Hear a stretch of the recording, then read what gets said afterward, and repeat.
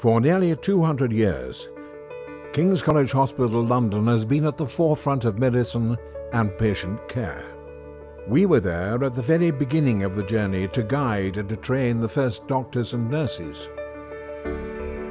We were there to treat patients through troubled times, bringing light to where there was darkness. And we were there to see in a new era, embracing scientific discovery to provide even better care. At King's College Hospital London, we've always been there to provide care where our patients need us the most.